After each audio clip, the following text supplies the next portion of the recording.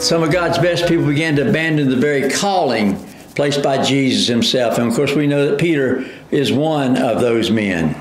We meet him in this kind of a moment in John chapter 21. So if you're not already there, turn there. And as we turn to John 21, I think it's important for us to ask ourselves, what's going on with Peter at this point in his life? Let's look at the text. Begin reading with me in verse 1. After these things, Jesus manifested himself again to the disciples at the Sea of Tiberias. And he manifested himself in this way. There were together Simon Peter and Thomas called Didymus and Nathanael of Cana in Galilee and the sons of Zebedee and two others of his disciples. Simon Peter said to them, I am going fishing. They said to him, we will also come with you. And they went out and got into the boat, and that night they caught nothing. But when the day was now breaking, Jesus stood on the beach, yet the disciples did not know that it was Jesus.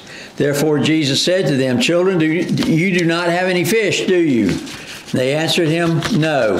And he said to them, cast a net on the right-hand side of the boat, and you will find a catch. They cast therefore, and they were not able to haul it in because of the great number of fish. That disciple therefore whom Jesus loved said to Peter, it is the Lord. And so when Simon Peter heard that it was the Lord, he put on his outer garment, for he was stripped for work, and threw himself into the sea. But the other disciples came in the little boat, for they were not far from land, but about 100 yards, dragging the net full of fish. And so when they got out upon the land, they saw a charcoal fire already laid, and fish placed on it, and bread. And Jesus said to them, bring some of the fish which you have now caught. Simon Peter went up and drew the net to land, full of large fish, 153. And although there were so many, the net was not torn. Jesus said to them, come and have breakfast. None of the disciples ventured to question him, who are you? Because they knew it was the Lord. Jesus came and took the bread and gave them, and the fish likewise. This is now the third time that Jesus was manifested to the disciples after he was raised from the dead. And so when they had finished breakfast, Jesus said to Simon Peter, Simon, son of John, do you love me more than these? He said to him, yes, Lord, you know that I love you. He said to him, tend my lambs. He said to him a second time, Simon, son of John, do you love me? And he said to him, yes, Lord, you know that I love you. And he said to him, shepherd my sheep. He said to him the third time, Simon, son of John, do you love me? And Peter was grieved because he said to him the third time, do you love me? And he said to him, Lord, you know all things. You know that I love you. And Jesus said to him, tend my sheep. Truly, truly, I say to you, when you were younger, you used to gird yourself and walk wherever you wished. But when you grow old, you will stretch out your hands, and someone else will gird you and bring you where you do not wish to go. Now this he said, signifying by what kind of death he would glorify God. And when he had spoken this, he said to him, follow me. Peter, turning around, saw the disciple whom Jesus loved following them, the one who had also leaned back on his bosom at the supper, and said, Lord, who is this one who betrays you? So Peter, seeing him, said to Jesus, Lord, what about this man? And Jesus said to him, if I want him to remain until I come, what is that to you? You follow me. Therefore this saying went out among the brethren that the disciple would not die. Yet Jesus did not say to him that he would not die, but only, if I want him to remain until I come, what is that to you? This is the disciple who is testifying to these things and wrote these things, and we know that his testimony is true. And there are also many other things which Jesus did, which if they were written in detail, I suppose that even the world itself would not contain the books that would be written. Now, the central part of this whole chapter is in verses 15 through 19, when Jesus 3 times questioned Peter. Now, you've been in church long enough to know that there are 4 Greek words that are translated into English as love. The first one is eros. which talks about physical love. This is the root word for where we get the word erotic. The second word is thelos. This is translated love into English, but it really means it's used to express a strong desire or a strong wish. Actually, it's no S on it, it's just thelo. It's a strong wish or a strong desire. I just love French fries. Or, man, I would love it if somebody invited Jamie and I out for steak supper tomorrow night. Maybe you didn't hear that. I would just love it if somebody invited Jamie and I out for steak supper tomorrow night. Well, I got some in the refrigerator if y'all want tomorrow. So that is thelo. The third one is phileo. Phileo is used to express brotherly love. This is the root word for where we get the name of the town, Philadelphia, which is their nickname is the city of brotherly love. But then the fourth Greek word is agape, which is the highest form of love. It is considered to be it's not an emotional response, it's volitional, it's a commitment. It's a love that you have regardless. It's often the most often used word of God's love to us. But when we agape someone else, it's saying that it's a choice that I'm making to care for you, to provide for you, to love you no matter what. I hope that you've experienced agape love. But those are the four words, Greek words that translate as love. Now, that's important to know at this particular point because of what the conversation is that Jesus has with Peter. It took a while for me to catch on to this, and we don't see it in English. But if you go back to the Greek and you look at that, Jesus is asking Peter in verse 15, Peter, do you agape me? And Peter's answer is, yes, Lord, I phileo you.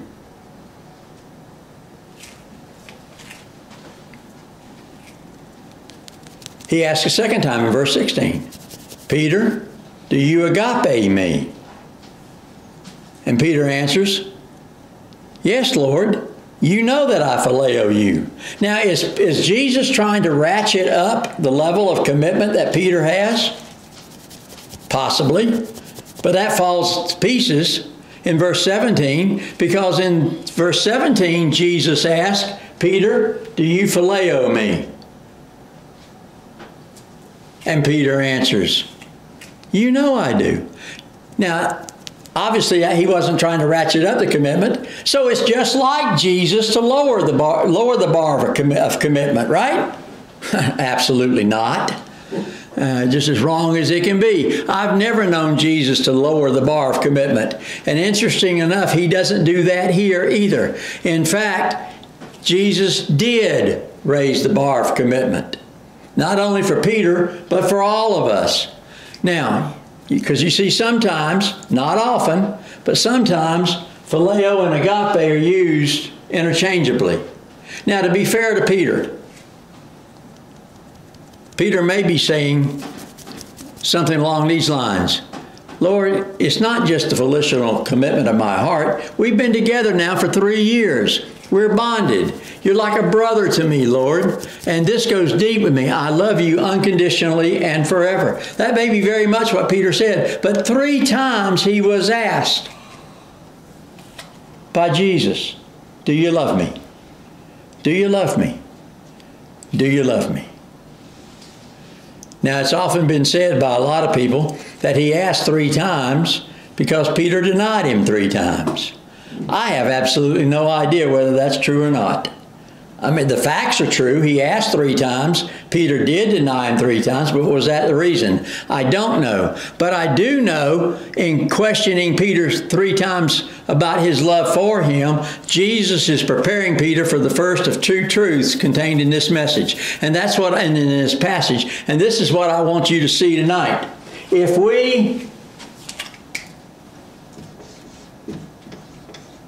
agape Jesus. Not just love Him, but I love Him with everything that we have. If we agape Jesus, then we are going to care about what Jesus cares about. Now in verse 15, when Peter said, Lord, you know I love you, what did Jesus say to him?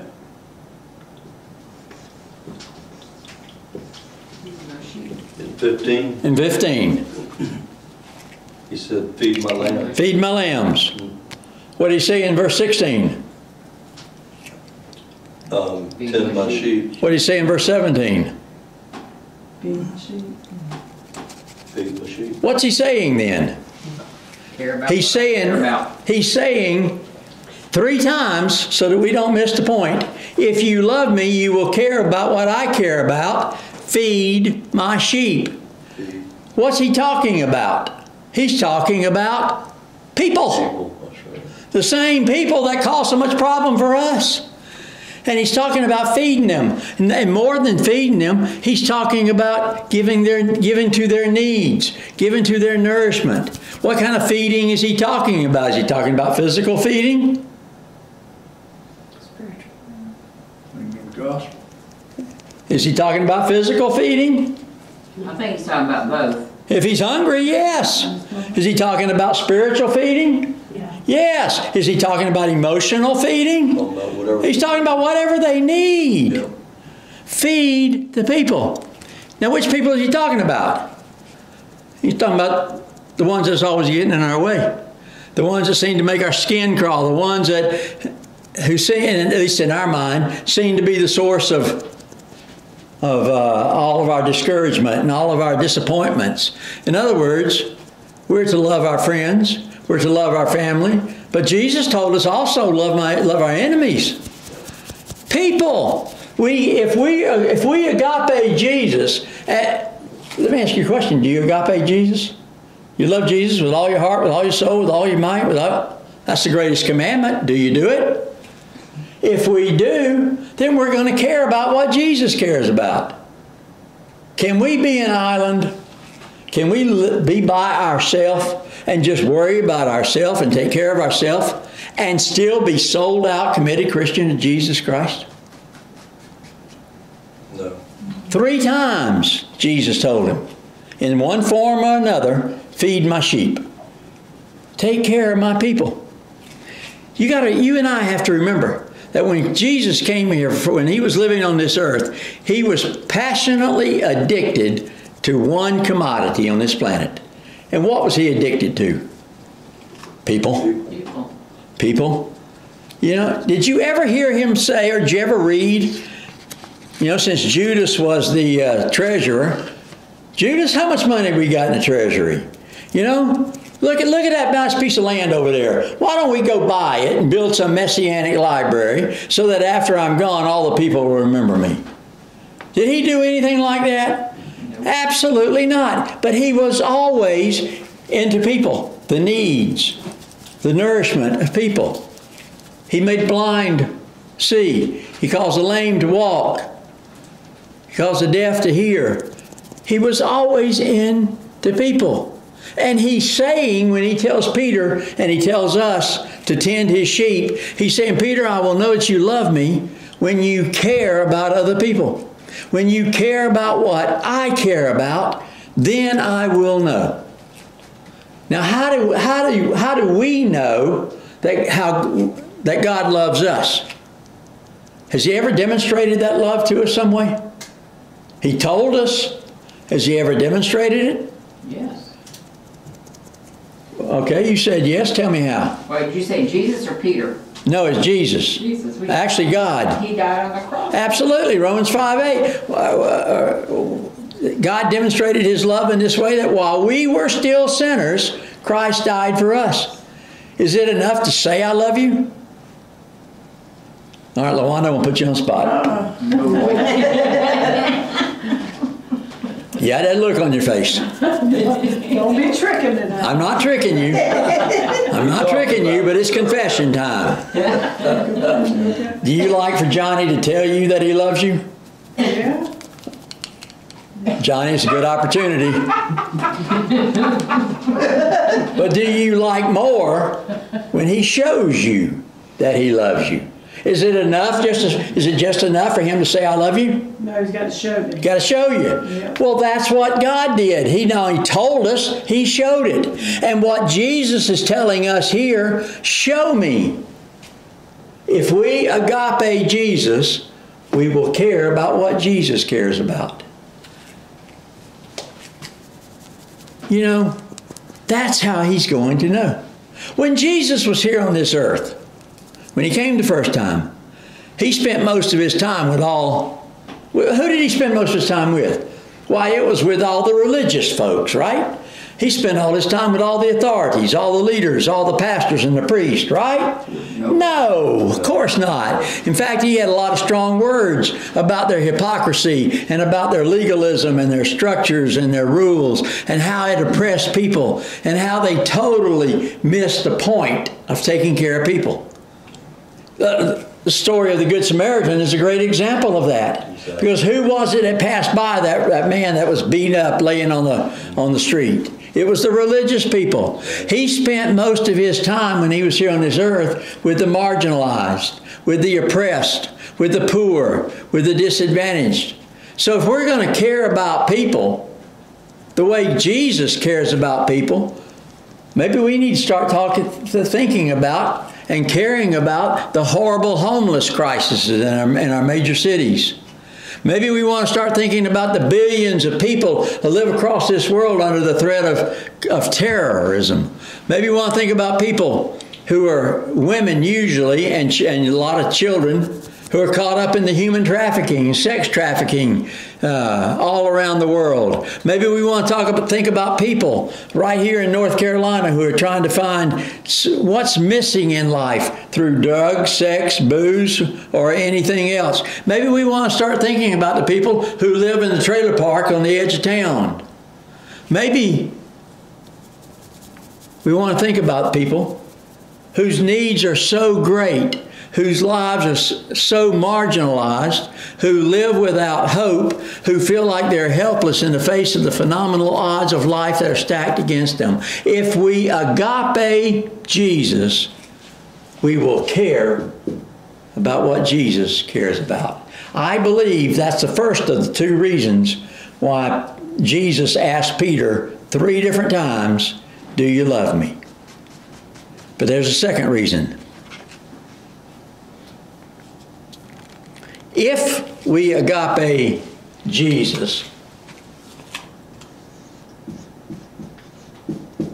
we will stay on mission.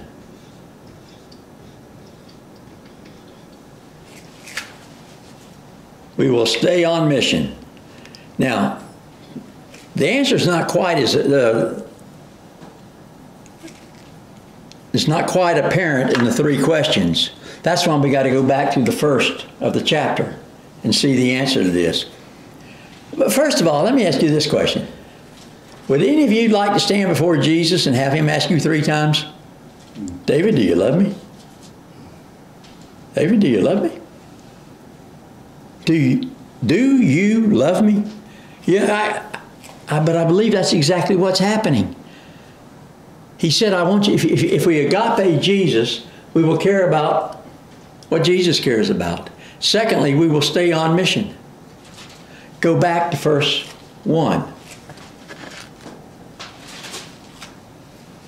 Now, before they became disciples, what profession were most of the disciples in? They were fishermen. So Simon Peter is saying to the majority of the disciples, not all of them are here, but the majority of them are, let's go back to what we know how to do. Let's go back and get life back under control. Let's go open a new business. Now, you have to realize that for them to do that, they would have to go off mission from what Jesus has appointed them to do. He said, you shall be my witnesses all around the world. What Jesus put him on mission to do was to go and tell the world about Jesus Christ, how he died for sins and how much God loves them. But they said, this didn't work out so well. Let's go back to fishing. That we know, that we control. Had they stayed as fishermen, there's a pretty good chance you and I would not be sitting here today as Christians, as redeemed sinners. This is a very serious moment. The disciples, are going off mission and going off calling. Now, before I get too, sounds like I'm getting harsh on them. I'm not sure I blame them. Because quite honestly, I'd be discouraged too at this point if I were them. I think I might be saying just exactly what they're thinking. This didn't turn out the way I thought it would. Because for 3 years, they walked with the headliner. They were in the spotlight.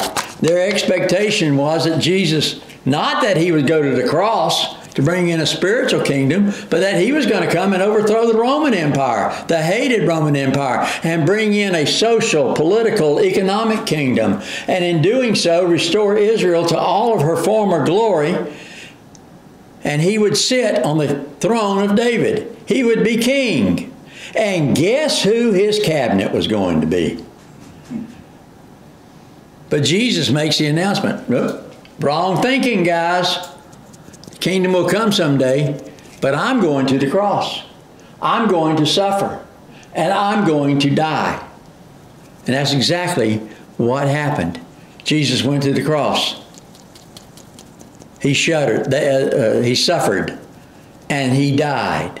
And the disciples shuddered inside a locked room, scared to death, waiting any moment for the Romans or the Jews to come knocking on their door. And then they hear the news from a woman, no less. He's alive. He's risen. He's coming back. Now, can you think of how these disciples all of a sudden got excited? Happy days are here again. Here we go. Well, the plan we had and that we thought was going to happen, now it's going to happen. He's alive. He's alive. He's going to overthrow the government. All we got to, but he never showed up. And when he finally did, he showed up in his weird way, as we talked about last week. They were in an upper room, doors locked. And Jesus didn't open the door. He didn't climb in the window. He just all of a sudden materialized in front of them. He shows them the wounds. He eats with them. Then just about as fast and as mysteriously as he came in, he's gone again.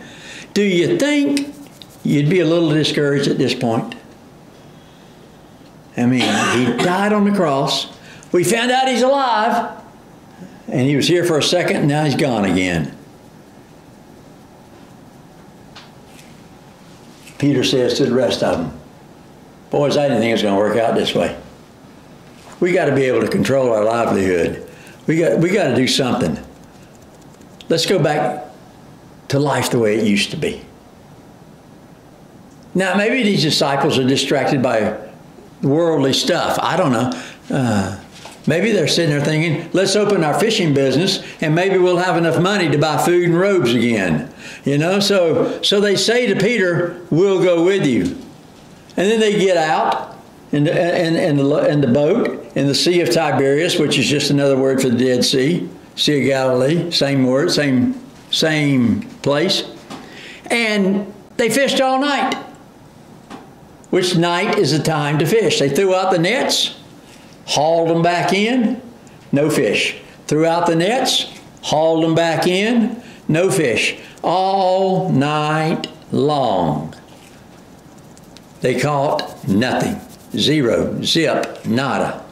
Now, if you just take a day off from work and go fishing, getting skunk's no big deal, is it? But if this is the first day of your new business, it's huge. You know? Can you picture them working hard, fishing all night? Now, this is not fishing like you and I know it. Like I said, it's not just by casting the favorite lure that you made down in your basement and casting it out and reeling it in and casting it out. No, they're throwing the nets and they're water soaked. They're full of weeds and everything else. And every draw of the net brought no fish. Just think of the encouragement, of the discouragement that was growing every time an empty net was drawn back in. If you bail out on Jesus and go off mission because you think there's something better, you're going to fish all night and catch nothing. You better remember that. When you walk through the pearly gates of heaven, you'll know that you have spent your life catching nothing. Well, the text says that the morning broke, and when the morning broke and light came up, was enough where they could see, they saw a man sitting on the squatting at the beach. You know, they didn't know who it was at the time. We know it was Jesus. And then this man yells out from the shore, "Hey, y'all ain't caught anything, have you? How's the fishing?" He says, "It stinks. We fished all night and caught nothing." "Well, I got a cool idea. Why don't you throw the net on the other side of the boat?" And they were probably thinking, where did this bozo come from? But you know this, you know what happened. You've read the story before. They do what he says, and the nets are full of fish.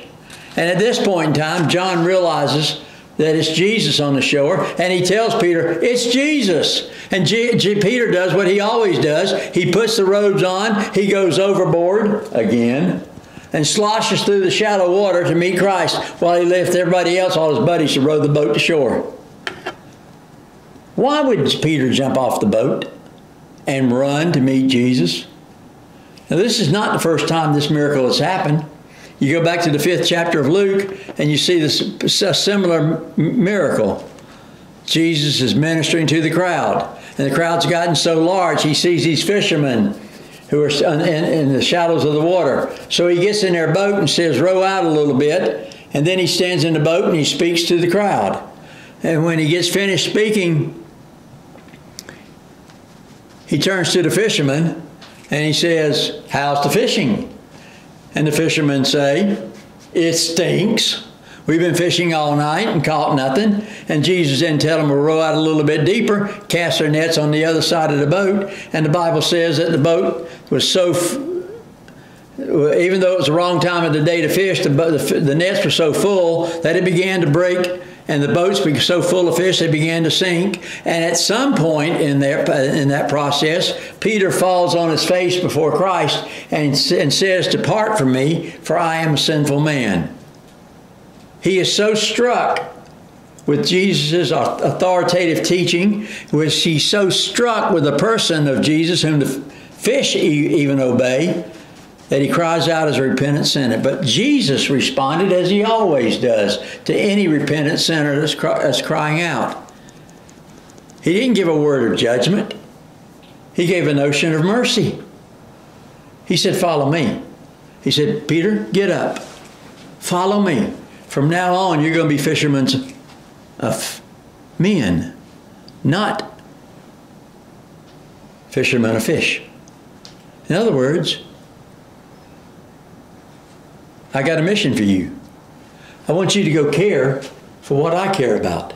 I want you to go tell other people. And Luke says immediately they left their nets, and they left their family, and they followed him. Peter, James, and John got into the people business with him. So why did Peter run here in John 21, why did he jump out of the boat and run to Jesus? I believe because Jesus planned the second miracle to take him back to the moment of his calling. Jesus wanted Peter to remember something so vividly and so compellingly real that he give up this fishing business for Christ. He wants to bring him back to that point where he was first called. He wants to bring him back to that point where he first was told to go on mission. Remember back when you were called, when you were saved, when you were put on mission? Remember that day. Remember when Christ was so compelling and so worthy And that when he came to the cross, he bathed you in forgiveness. He bathed you in his precious blood. He set you free. And forever he canceled the debt, your reservation in hell, and he guaranteed heaven. And you said to him, I'll give my whole life for you. Well, what changed? Did Jesus change? Have the needs of people changed? Nope. Or did we change? Go back. Remember that day. I think this was a very intentional miracle in this text, and I think it was planned completely by Jesus. The miracle was not only to put the fish in the net that morning, but I believe the miracle was also to keep the fish out of the net all night long so that Jesus could remind Peter of his calling. And when Peter ran to the shore, what was waiting on the shore? What's the text say? Fire. What kind of fire? Cooking fire. It says a charcoal fire. Now, John's only got a few number of words to mention. So why did he specifically mention a charcoal fire? In fact, there's only two places in the New Testament that use the word charcoal. This is one. You remember what the other one was? John also used it. And we talked about it a few weeks ago, and I said, remember this because it's going to be important. We're going to talk about it again. When Jesus was arrested, and after he went through that kangaroo court, and he was led to the praetorium, where was Peter? He was in the courtyard, was he not? What was he doing in the courtyard? Around the charcoal fire. He was warming his hands over a charcoal fire and denied Jesus 3 times. Have you ever noticed how certain smells, certain aromas bring back memories? I believe John specifically mentioned that this fire on the beach shore, on the lake shore, was a charcoal fire. I can't help but wonder, as Peter ran to the shore, as the aroma of this charcoal fire didn't immediately remind him of the charcoal fire which just a few days earlier he stood around denying his Lord. And Jesus is going to address that failure here. But is Jesus going to ask, why did you deny me? No, basically what Jesus is saying to him is, Peter, I know that you failed, but I desperately need you. Isn't it nice that Jesus can use our failures, our disappointments, our discouragements? If Jesus only waited for perfect people to get involved, he'd still be doing everything all by himself. You know? And at this charcoal fire, he says to Peter, Peter, I just need to know if you love me or not. That's what I need to know. Do you agape me? Do you agape me? Do you phileo me? Now, there's one important point here that I think is important. You may not. First of all, we know that fisherman wrote this story, wrote this chapter. How do we know that? Johnny will tell you. We know that because he counted the number of fish. 153 fish. And they were large fish. They didn't leave that part out, did they? That's how I know a fisherman wrote it. Yeah, 100 and plus the 2 that Jesus already had. 153 large fish. But when Peter gets to the boat, Jesus is already cooking some fillets. Where'd they come from? They didn't come from the net of 153 large fish. He was cooking breakfast for them. And he said he served breakfast, the fish and the bread. We've all heard about how important it is about the Last Supper. Well, this is the last breakfast, and I think it's equally important.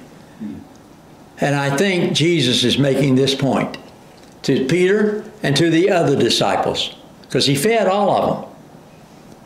You thought you had to go off mission to meet your needs. You thought you had to go off mission just to get a little bit more money, to get a little more resources. He said, I am the resource. I am the one who carries all. I am the provider. I am the provider of all your resources. And that is an example of how Jesus will provide for us when we stay on mission. He will not only provide for us, but He will provide generously and abundantly. 153 fish. Large fish. Plus the 2 that were frying on the fire. So the next time you think about going off mission, the next time you think about compromising your integrity, or the next time you think about cheating the kingdom for a little extra cash, next time you want to quit because life got difficult, remember, you'll fish all night and you'll come back with an empty net. You will catch nothing. But Jesus will provide. You can depend on that. You can take that to the bank and deposit it. And that's exactly the point that He's making here.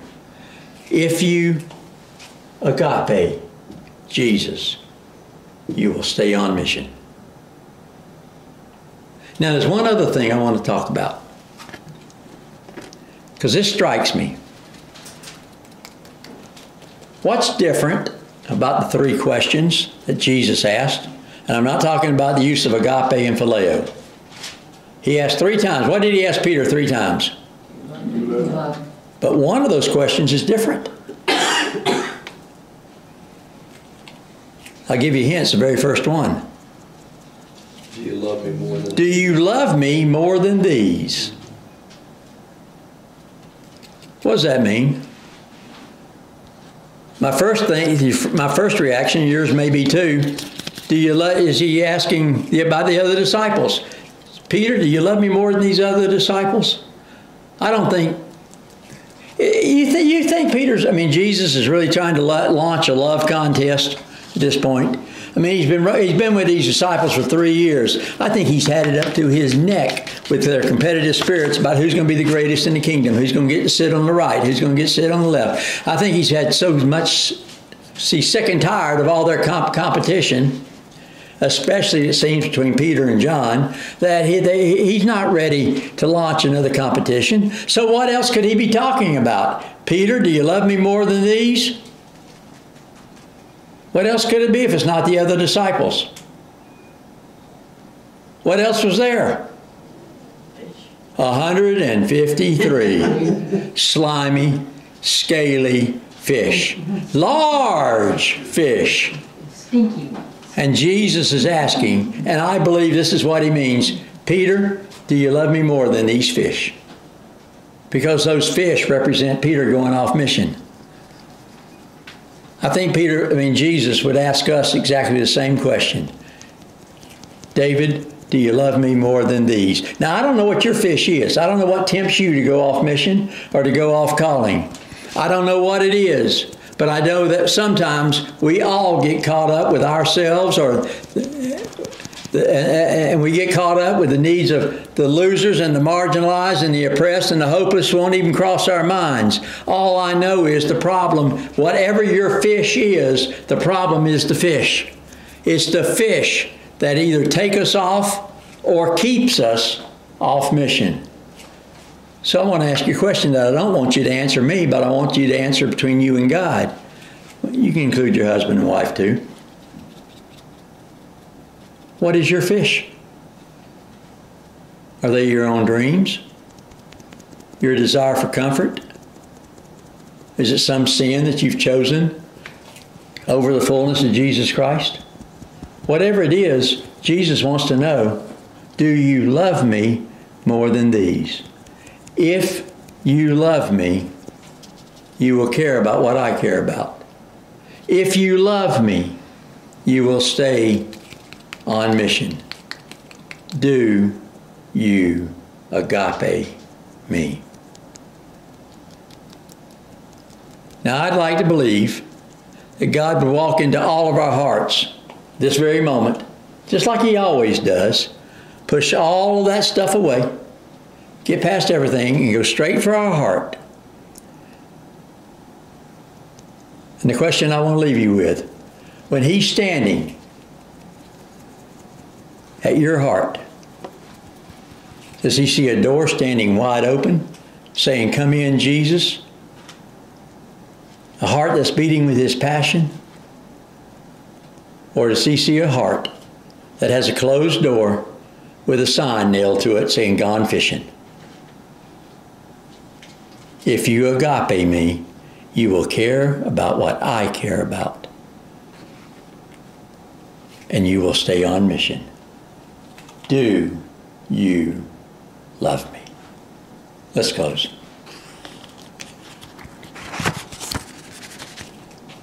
Father God, in the stillness of the moment, may we hear your voice saying to us, asking us, do you love me? And Father, my prayer is that we all can answer, yes, Lord, you know we agape you. But is that true? So Lord, show us our heart right now. Not the way we hope it is, not the way we think it is, but show us our heart as it really is, as you see it. Lord, are we putting fish in front of you?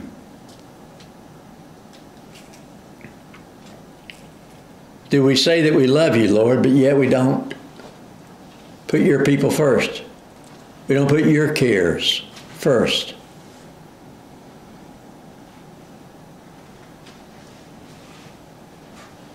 Are we all talk?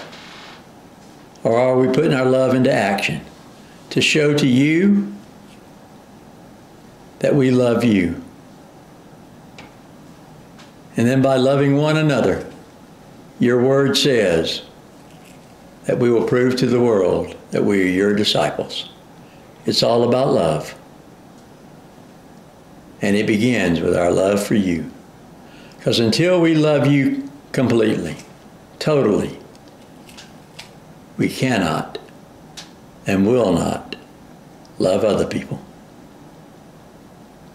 So right now, Lord, and throughout the night until we are completely in tune with you, show us our heart. And may we make whatever adjustments we need to make to join you on mission and love the people that you died for. For this is our prayer, and we know it is your will.